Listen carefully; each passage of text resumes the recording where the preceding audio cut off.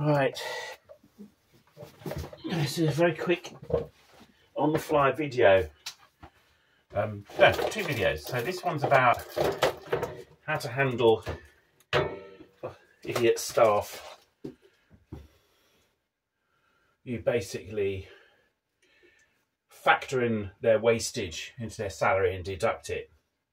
Right, I won't bother about that. This is about climate, global warming, climate change, global warming. Bugger. So global warming has become climate change. You have to ask yourself why. I don't understand actually why people don't get it, but that's just me being pedantic, I guess. So that's climate change. Now the real, look, we had dinosaurs blamed on a comet, bollocks. That was blamed on climate change. That's why we don't have any dinosaurs. If that wasn't true, we wouldn't have any dinosaurs now.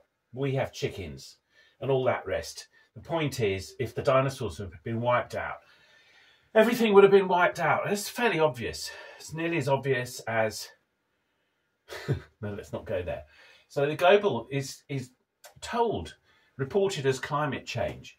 What we actually have, what we're actually looking at is they died out from most likely atmospheric oxygen change. Delta.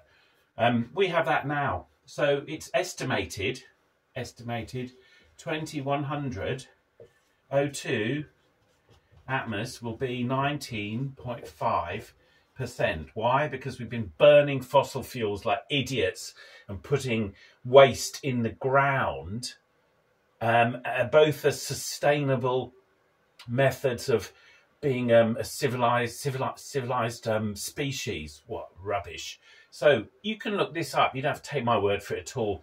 Look it up anywhere you like. Look it up quickly. We are now in 2022. I was perfectly fit in 2019. I've now got issues. All my friends, everyone no, not friends, all the acquaintances I know at my age have aged massively since 2020. Why? Right. This is all being taken off the internet, but you can independently research estimates of the atmospheric oxygen reducing to 19.5% by 2100. What that means is catastrophic. That means nearly equal. Catastrophic change. What does that mean? Unfortunately, it won't be specific. It won't get rid of the arseholes first. That's the real drawback. Our species suffer from too much devolution, the opposite of evolution.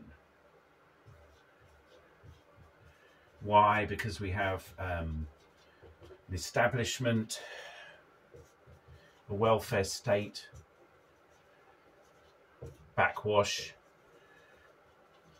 people who have children who shouldn't have children. Sorry to say. Arseholes. To keep them in power, you need to suppress genius. That's why geniuses have gone down since turn of the century. Massively. Again, you can look that up. Things you can research yourself. That one. That one. So the oxygen will drop. We'll have a catastrophic change, much the same as the dinosaur change.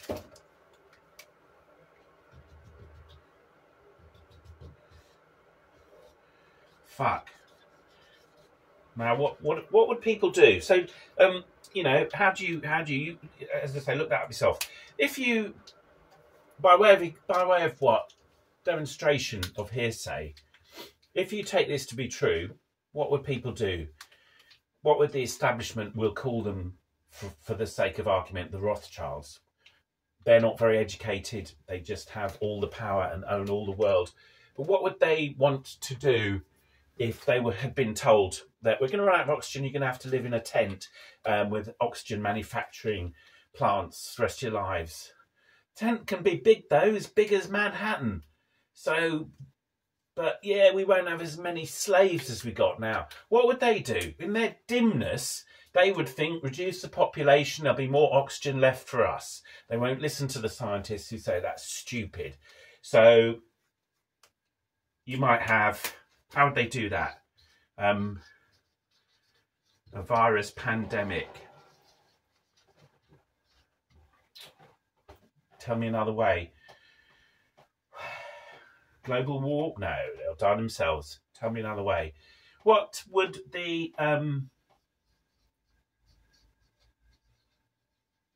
billionaire rocket engineer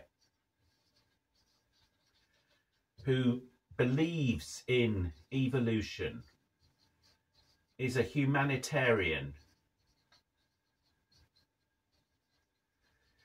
and has between him and his girlfriends 10 children,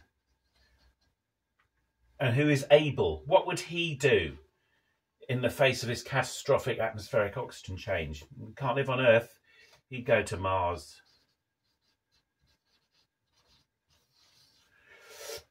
You might have to look that up yourself. You should know about it already. And there's the virus pandemic. So there we are. That is global climate change and COVID pandemic explained.